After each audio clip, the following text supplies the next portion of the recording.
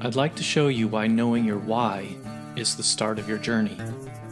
Without a strong why, it can be so difficult to reach your maximum potential. My name is Dr. Jason Balara, and every week I meet with real estate investors and mindset specialists that are taking action in order to build a life according to their own terms. We will break down what drives successful people and allows them to achieve at such a high level.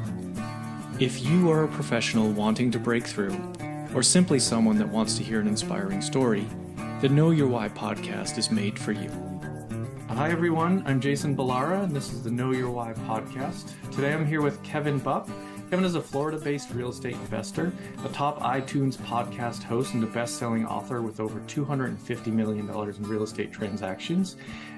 His investment experience spans the gamut of apartment buildings, single-family portfolio, medical office, self-storage, assisted living, and also mobile home parks, parking lots, and build-to-rent communities. So first of all, Kevin, thank you so much for coming on the show today. I appreciate you taking the time. Yeah, Jason, I'm excited to be here. Thanks for having me.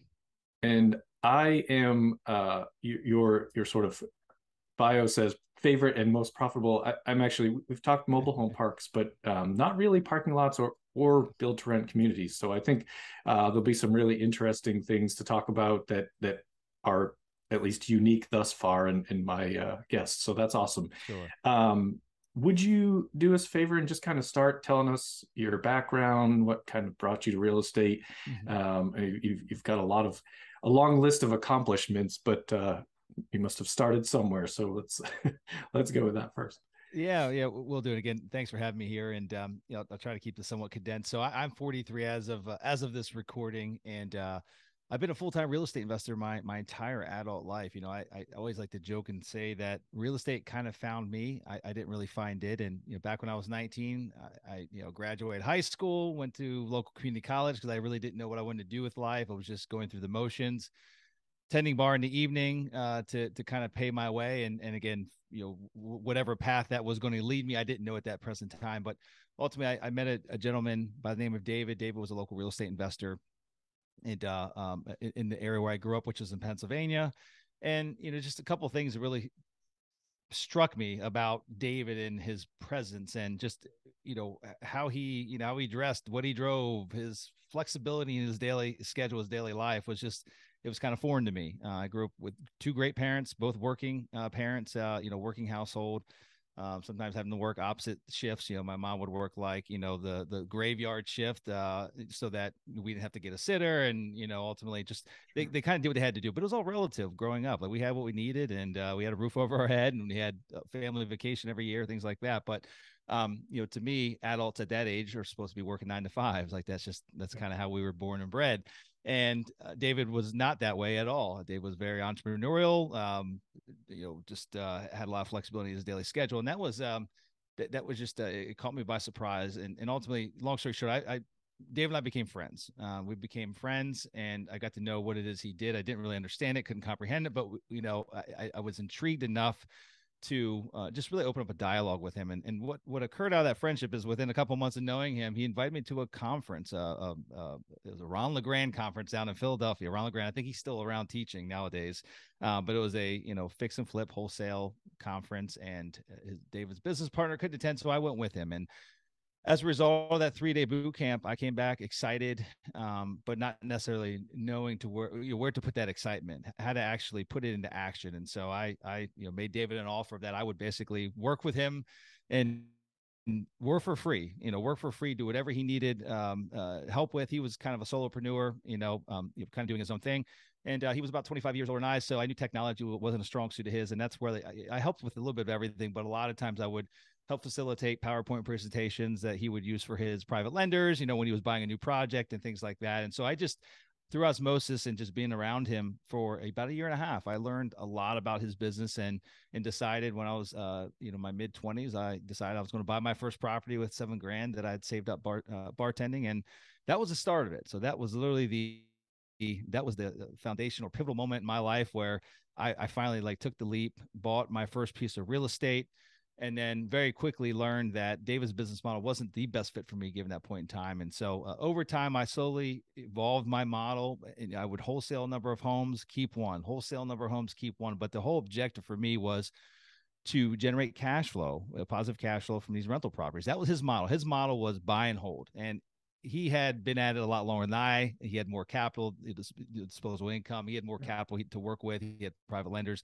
I didn't have that. So once I used my $7,000, I realized it was going to take a long time to actually save up enough money to buy that next property. So fast forward, in my early 20s, I was able to build up a fairly large portfolio of single family rental properties, over 100, about 125 leading into 2008. And, got introduced back in like 2005 to multifamily properties, started buying some smaller multifamily, and then realized that there was a lot of efficiencies of scale with commercial property, not just multifamily, but just commercial properties in general. And that bigger deals seemingly were a lot of times easier than that of just buying one single family home at a time. And so that really projected me to kind of where we're at today, and really what we've been doing for, I guess, the last 12, 13 years, which is buying commercial assets. And more specifically, as it relates to this conversation, for the past 10 years, we've been solely focused on mobile home parks. And then about 4 years ago, started buying parking assets. So parking garages and parking lots in very targeted, specific markets. So,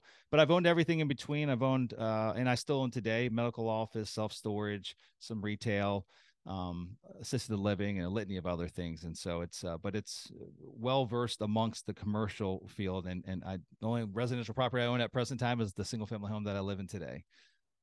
That's great.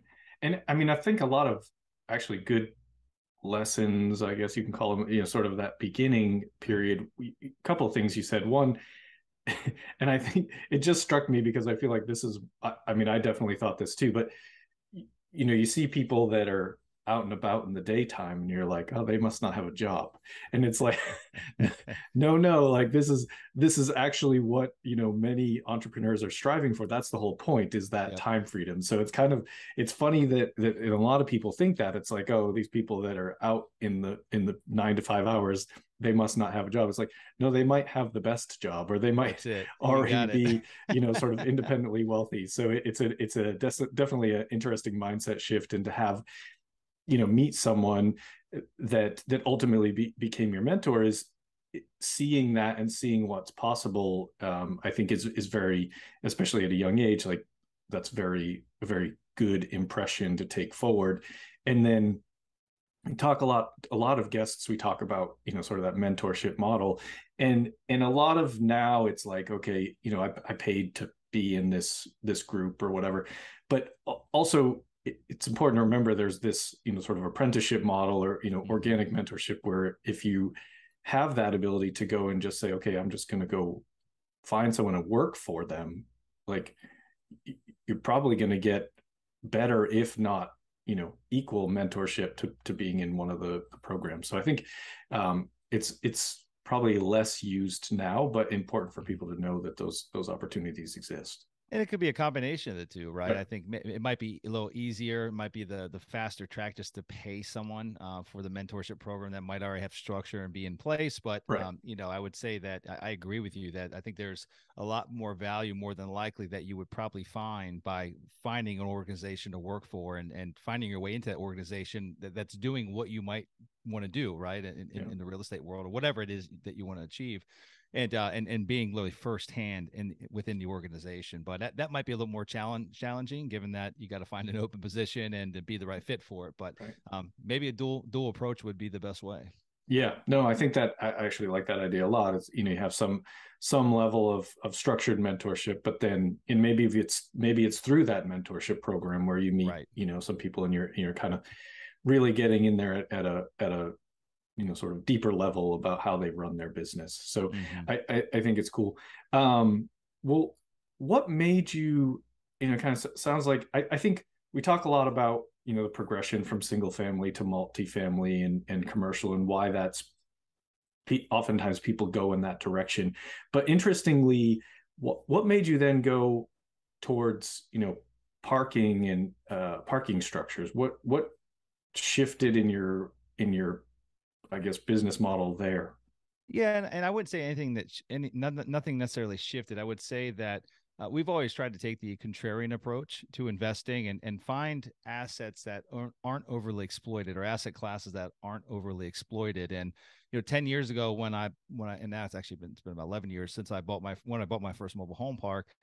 that was a very under the radar asset class. Mhm. Institutions, had no interest in it whatsoever. There were just a handful of publicly traded companies, but those larger players held less than 5% of the overall manufactured houses throughout housing communities throughout the United States. And so it was a very mom and poppy fragmented niche that to me represented a ton of opportunity. And so that has since changed. I mean, it's in a race towards consolidation. I'll leave it at that. It's a very different world today in that business model than what it was 10 years ago.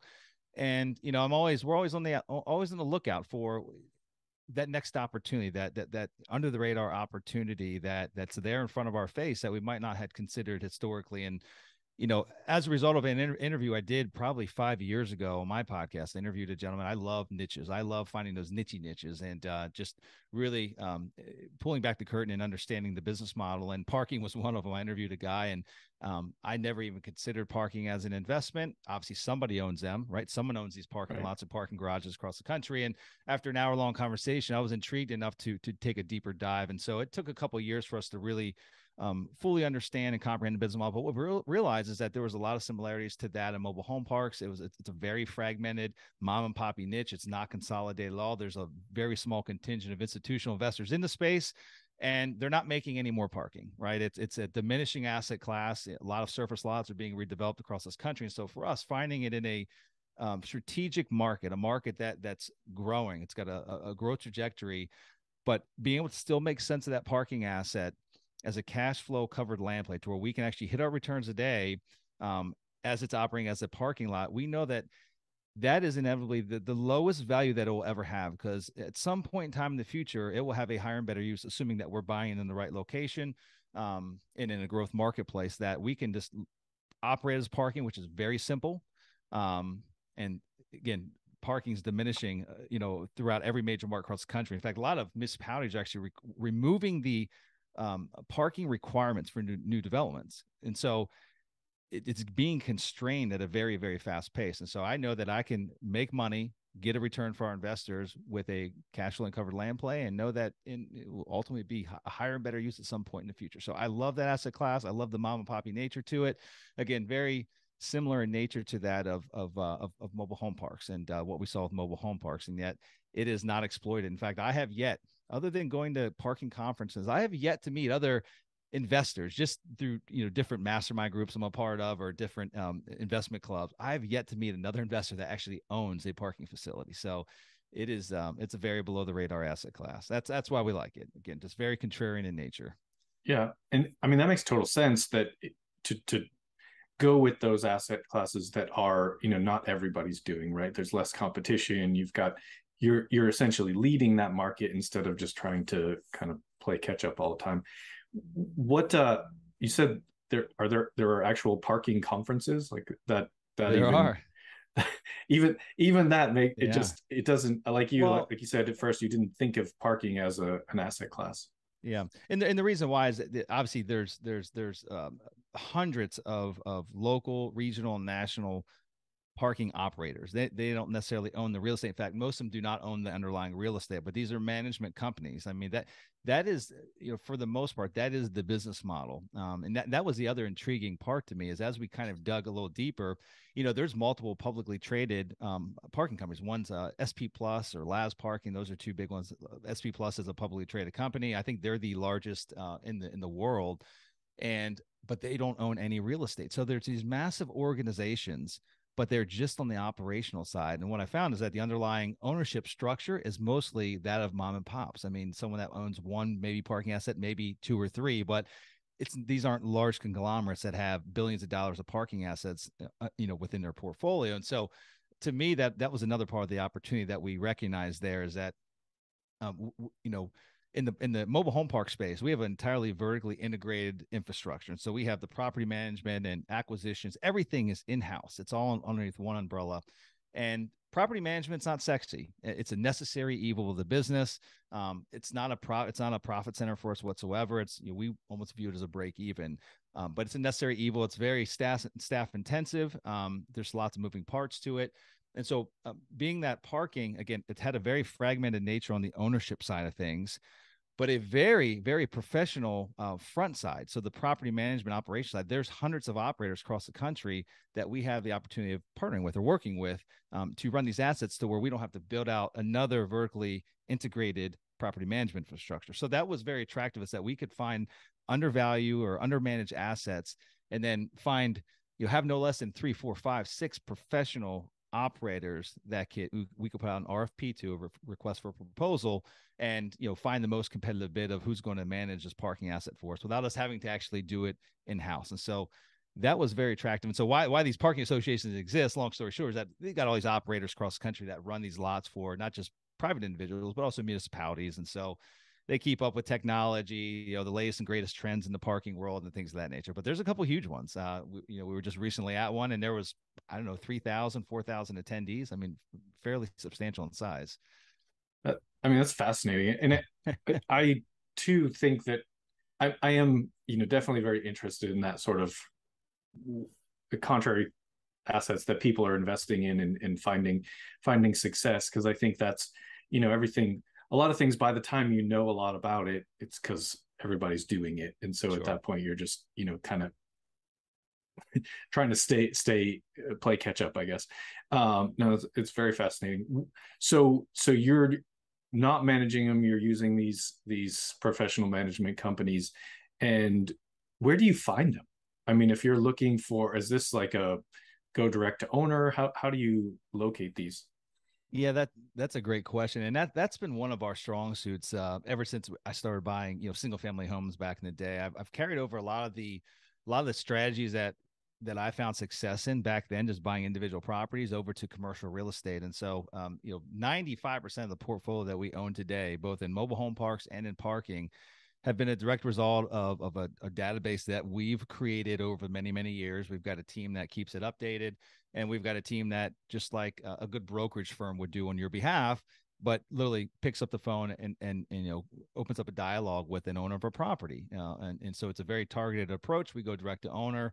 We document these conversations in a CRM system, and some of these deals take a few months, some of them take a few years. We got a deal I just put under contract the other day that literally I've been talking to that guy for 7 years, and we finally just got it tied up. The timing was finally right.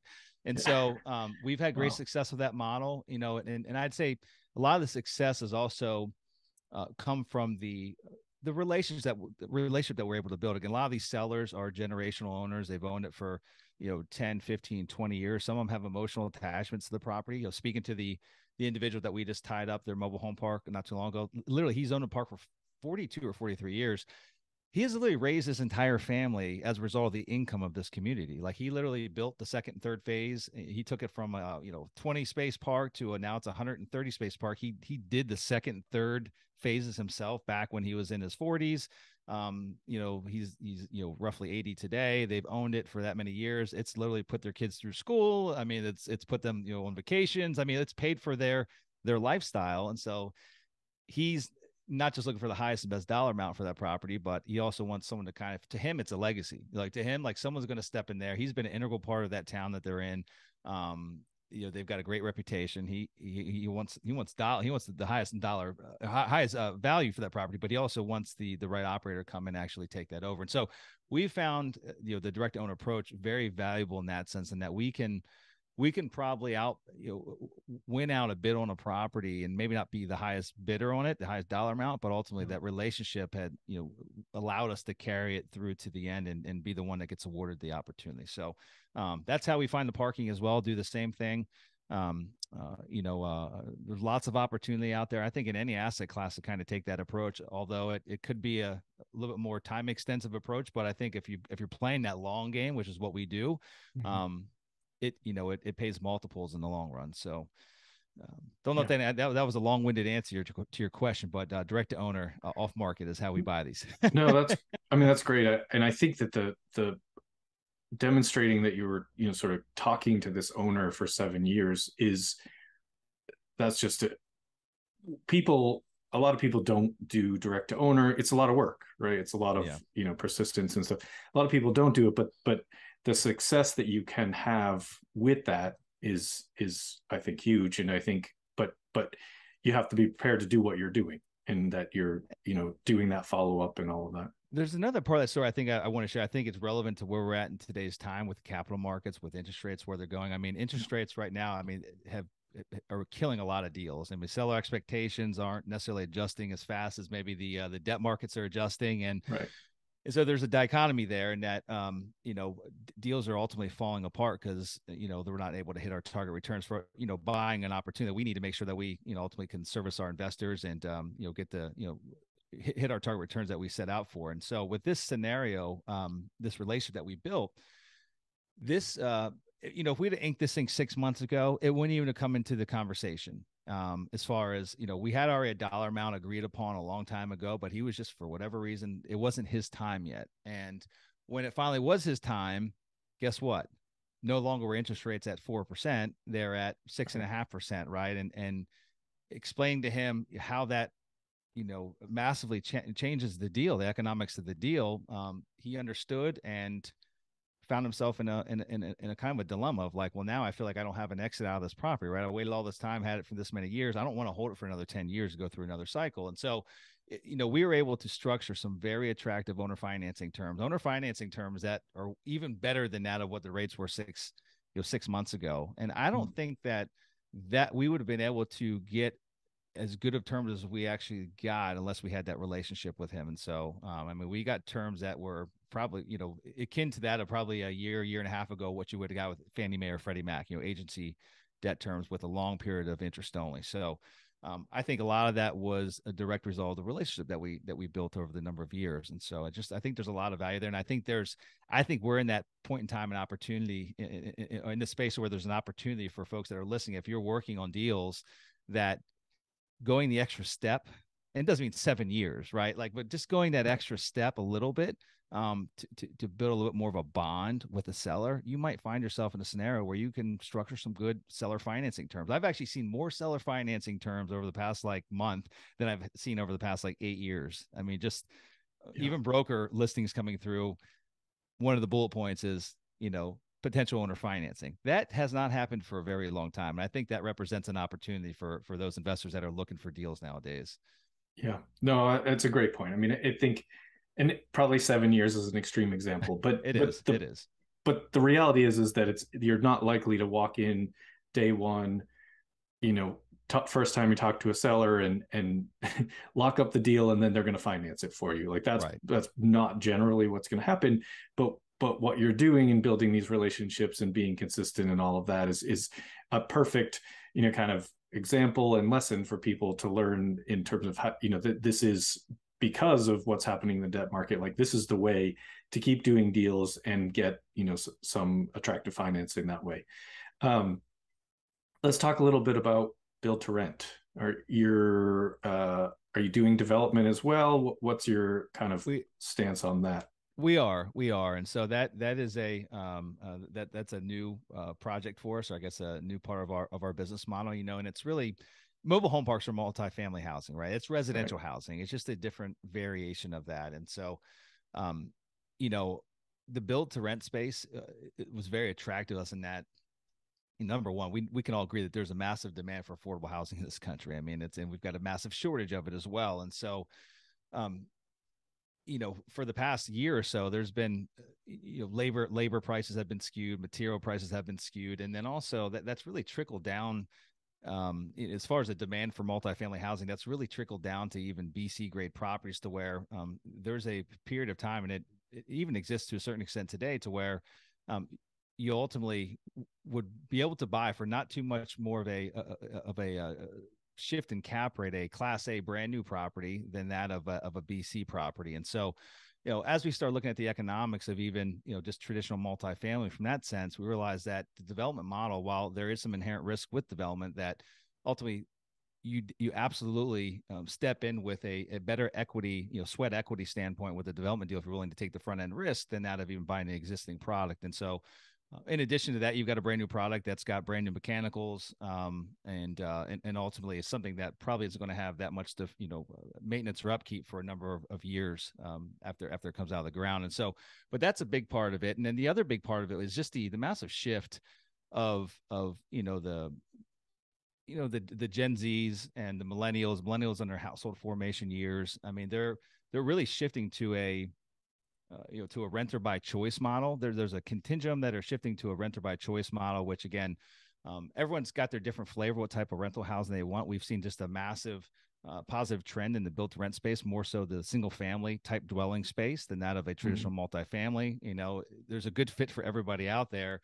But these millennials that are forming these households that are having kids and having their first girl or boy and raising families are really attracted to this build to rent subdivision type of model. And so and that contingent is fairly large of the millennial crowd. And so we're just looking to service that, and ultimately really like the fact that it's a brand new product coming out of the ground, and that again, it's something that we know the history of because we built it, and more than likely will not have maintenance type challenges that you have with a vintage 70s or 80s property for quite some time to come. So it's an attractive space for us. It's a new area that we're super excited about. And again, speaking to some of the data points, it was a group I saw a study from a couple of weeks back that if all the major builders in the country, so like the KB Homes of the world, like the big dogs, if they literally doubled down today for the next 10 years with their production, they still wouldn't meet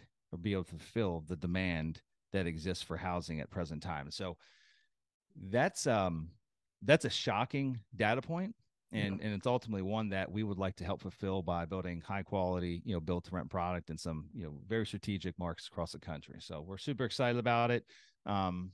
Mobile home parks we're incredibly excited about mobile home parks still. Unfortunately, mobile home parks, there's no new supply coming on the marketplace. In fact, if anything, it's one of the few asset classes that have a diminishing supply. So you've got this massive demand for it, but there's no new supply coming onto the marketplace for a litany of reasons, and a number of communities that every year get redeveloped into higher and better uses, whether they're in the path of progress or whatever. And so the development model allows us to continue growing our portfolio and products that we believe in and markets that we believe in.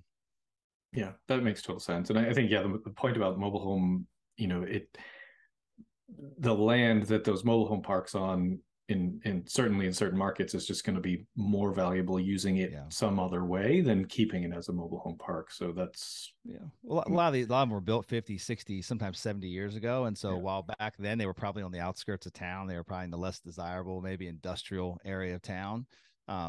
Obviously those towns have grown, and now you find some of these communities that are literally they're not into the path of progress. They're actually progress is already around it and it's past it, and there's ultimately a higher and better use for that land. Makes total sense.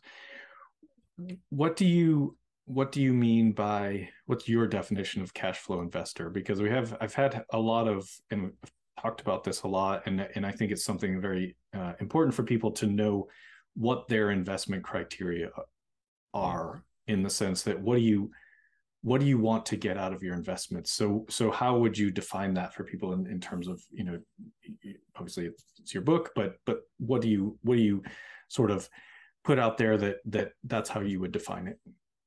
Yeah, I mean, I think making investments in real estate that ultimately allow you to, that provide the income or the cash flow that allow you to live whatever lifestyle it is you so choose to live, right? For me, being a cash flow investor, like the most important thing to me, I guess you could say my why is it's my family, right? And I've got 6 and 9 year olds. I've got young kids.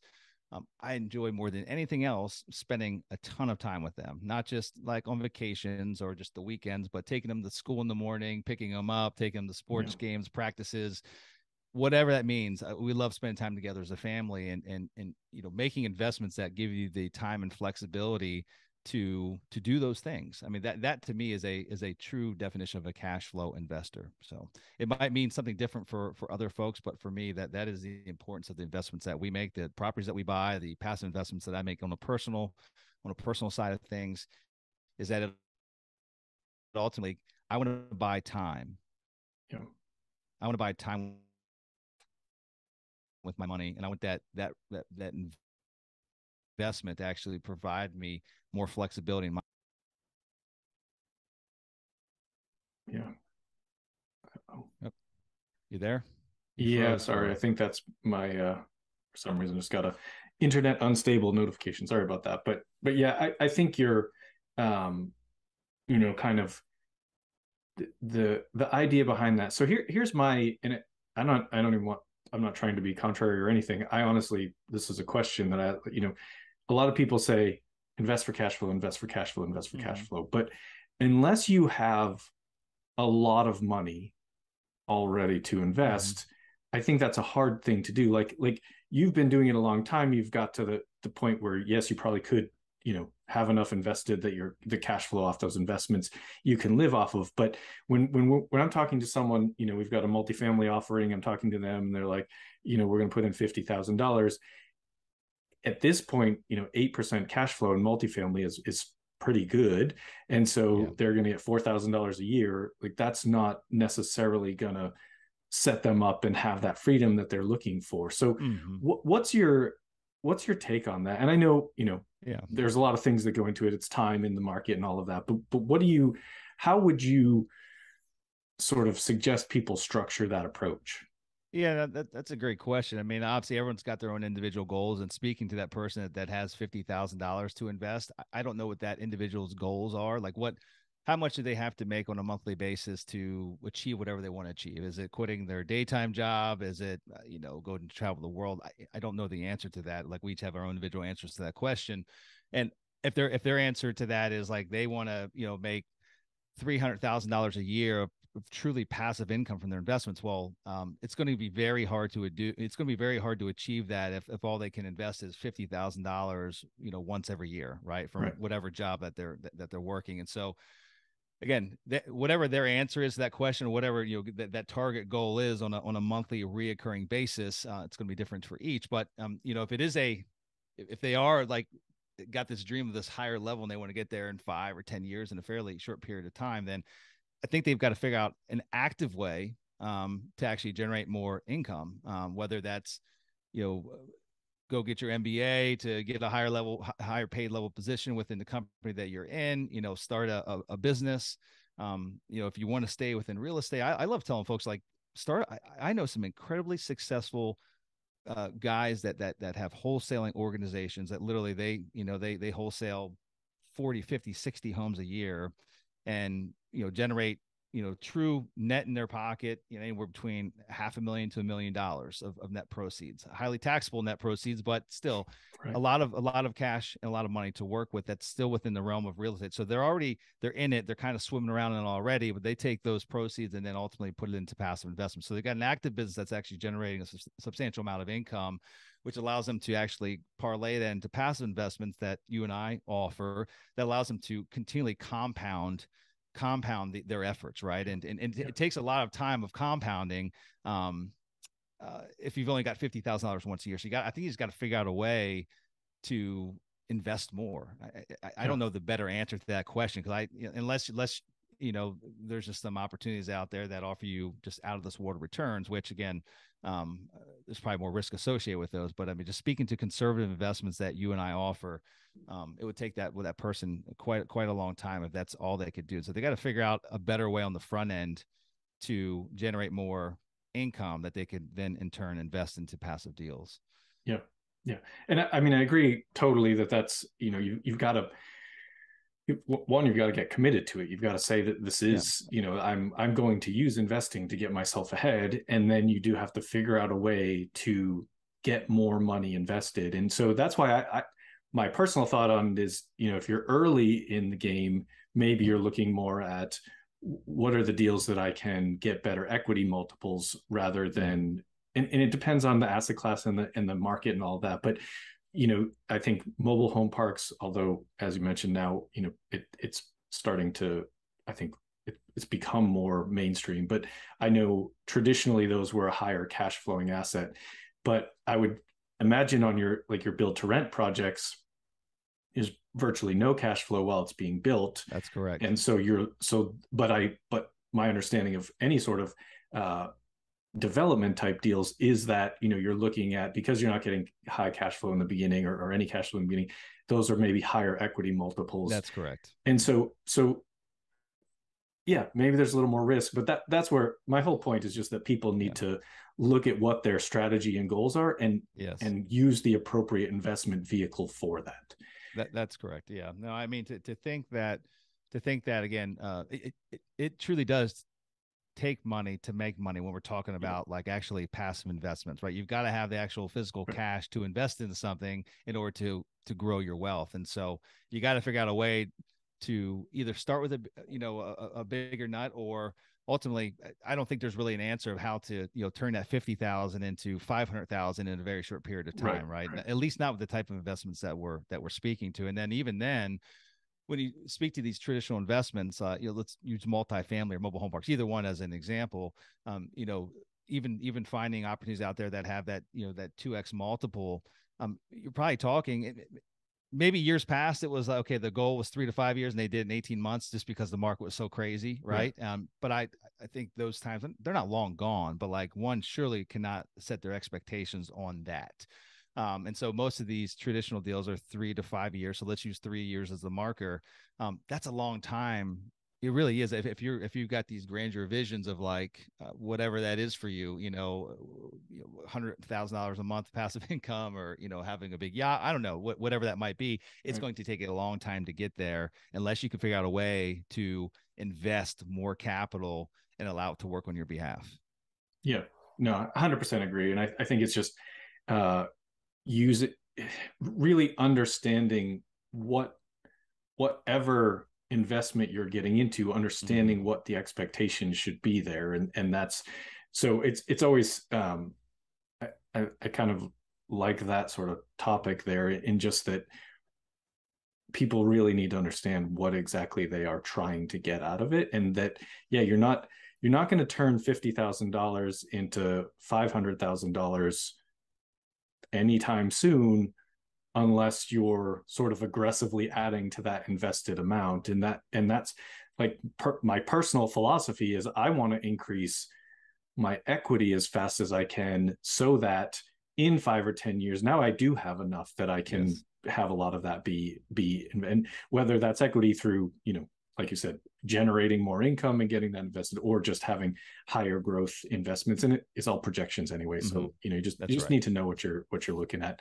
That's um right. And just one more point there. I mean, so we're really speaking to one of two buckets, right? Like that's kind of like the growth bucket where like they're still trying to make the wealth, right? But then ultimately we've got another contingent of our investor base, like they're in a completely separate bucket. They're in a yeah. preservation stage, right? Like Yeah. they've made it. Now it's just, finding a ways not to lose it, and just more slow growth than anything else. They don't need to necessarily get 2.5x multiples on their capital, although they'd be happy to. But either way, like they're okay with much more conservative, um, low equity multiple investments, and just want to make sure that the money they start with is there and that it grows over time. But ultimately, they don't necessarily need to double and triple it in a very short period of time. Yeah. Yeah. And again, I love that point. Whatever phase you are in your Mm-hmm. investing journey is what, and people talk about that a lot from a stock market standpoint, as to when do you want to be aggressive and when do you want to get conservative. But I don't feel like I hear a lot of people talk about it in the real estate space. It's like, oh, I invest for cash flow, or I invest for the tax, but it's that they're not independent entities. Like, it all goes together. And so figuring Right. out how that works for you is really important. Um, that's very cool. Kevin, let's switch gears so I can ask you the questions that I like to ask every guest. And you sort of already touched on this, but I always like to ask everybody what their why is, given the name of the show. I know you mentioned family. Um, I don't know if you want to expand there. I'm a pretty simple guy, Jason. I am. I don't have a vision board that's got a big yacht, although we've got boats and we spend a lot of time in the water. For me, it's all about lifestyle. Like I really enjoy spending time with the family, but I like sharing experiences together with them. So we do a lot of traveling together, spend a lot of time on the ocean together, whether it be fishing or recreationally. But like bottom line is we're together and we've got the flexibility to be together and just do things that ultimately again, it's all relative. I had a great childhood and upbringing, but like that was not an option back then. And I know life is short. I mean, we're at the age now. I don't know how old you are, Jason, but I mean, I'm 43. And, unfortunately, at this age, you start knowing people, may not immediate friends, like you start knowing people that have health ailments that just come out of Yeah. nowhere and their life's cut short. And so for me, it's like, how do I figure out a way with all my investment activities and the things that I do in a day to day in order to buy more time with my family and live these days and these moments together and create these experiences again. Because again, I believe based on your background, you've got children. Man, it Yeah. goes so fast. I know that all of our Yeah. parents It's told us crazy. that all the time, right? Like they always like tried to hammer Yeah. that in your head, like, hey, Yes. don't blink because like they'll be, in Yeah. high school before you know it. And no shit, like that is the truth. I've got a 6 to 9 year old, and the 9 year old, like, kid's almost becoming independent. Like he doesn't need help with anything anymore. In fact, I tried to help with his homework the other night, and I struggled with it. Yeah. Like, Yeah. man, It's So anyway, just totally it's agree. really the time and flexibility to create these memories with the family. That literally is it. And I'm I don't have fancy cars. We've got nice vehicles and a nice home. We love the neighborhood we live in, and for me, it's the family. So again, Yeah. not to be simplistic in nature, but that is by far my why and the most important thing to me. I'm in the same boat. I'm older than you. I'm 47, but my kids are younger. Had them, I guess, a late, whatever you want, whatever the right amount of, whatever the rule is for when you have kids. I guess I had kids a little bit late. They're 3 and 1, so they're young. But yeah, it goes by very fast. I mean, just even in this short time, it's like seeing the the difference between my son and my daughter, and like what what he's doing already at 3 and a half is just, I'm like, oh man, he literally, like, it's going to be high school, call, like before we know it, everything's going to go by. So Yep. no, I'm totally with you on that. It's about being able to spend time with them. Um, Second question for you, Kevin. Tell us something about yourself that maybe isn't common knowledge, special skill or a hobby, something that maybe people don't know about you very well. I don't know if I have any special skills, but one of my hobbies is I love cycling. So road cycling on a bicycle, and maybe something I probably talked about a long time ago, but I don't share all that often. Is that I did kind of an extreme cycling event back when I started. I guess about 12 years ago, where I jumped on my bike, got a kind of wild hair up my butt, and had just gotten married, didn't have kids yet, and I was in a challenging time in my life. 2008 happened. There was a number of years that flowed after that were just very, very tough, and I'll leave it at that. Yeah. And it needed something. I needed a physical goal or challenge or task I need to push myself. I need to get out of my comfort zone because it just things weren't going well. And so I decided to ride my bike by myself with not too much planning or training from Florida all the way up to Washington D.C. And I trained for about 3 weeks to do it. Got on a couple forums, asked questions. One of my close friends that I respected highly told me that I was crazy, that I wouldn't be able to finish it, and that ultimately gave me more fuel to do it. And Right, right. and uh, and I finished it. Very challenging. Wanted to quit many times. Tried to quit one time. That didn't pan out all that well. And ultimately rode my bike 1,154 miles over 11 days by myself with one pair of clothes. That's So that's impressive. That's yeah, impressive. yeah, Yeah, that's the stuff that you do before you have kids, and then yeah, yep, yep, and yep, then yep, maybe when they get old enough to want to do those crazy things with you. But yeah, yeah. it's a that's pretty cool. When people hear this and they want to reach out to you, what's the best way to find you? You can find me on my website, kevinbupp.com. There, you can also listen to my podcast that I do on a weekly basis. And then also, if you want to learn about what we're doing in the investment world, you can go to investwithsunrise.com. And there you can learn about parking lot investments, mobile home park investments, and everything else we do there at Sunrise. Okay, very cool. Final question for you. What is a piece of advice you would give to someone who is just getting started, trying to get in that, sort of real estate space? What would you tell them? I think we hit on a good bit in the beginning about just mentors. And, I think nowadays, I think it's way easier, at least than what it was probably back when I got started 20 years ago. As far as like investment club meetings, meetup groups, lots of virtual events. I mean, there isn't a day that goes by where I don't see there's some type of conference coming this Yeah. coming weekend, a multifamily conference, commercial real estate, what have you. And so I'd say just you need to get entrenched in it, get involved. I mean, the people out there that are already doing what you're doing, that you want to be doing, they're there, and actually they're you can find out exactly where they're going to be, right, by going to these Yeah. events, right? You can be there around them and rub shoulders with them. And so I think it's just putting a lot of time, energy, and effort into networking and getting to know people, again, getting to know them, not just who they are, but like how can you bring value to them in their business, and just get around them more often, so that just through osmosis you can start really getting a good handle on the business. But again, I think it's way easier nowadays.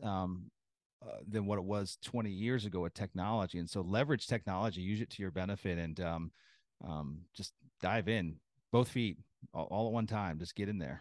Yeah.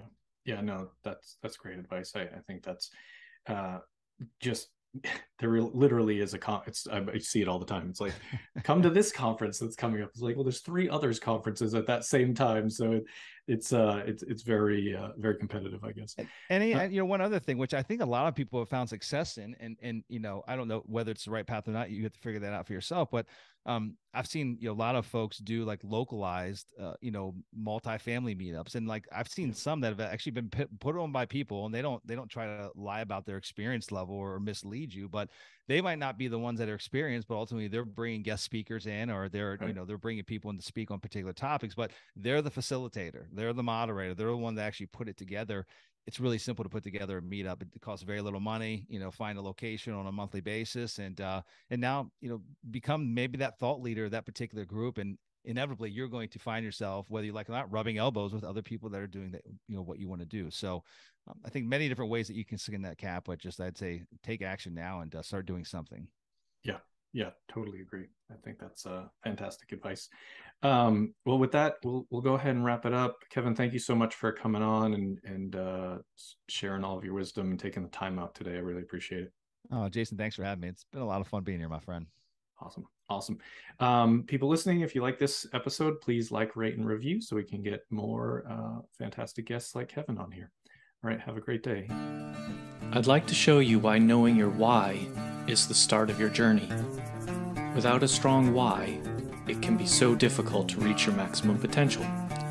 My name is Dr. Jason Balara, and every week I meet with real estate investors and mindset specialists that are taking action in order to build a life according to their own terms.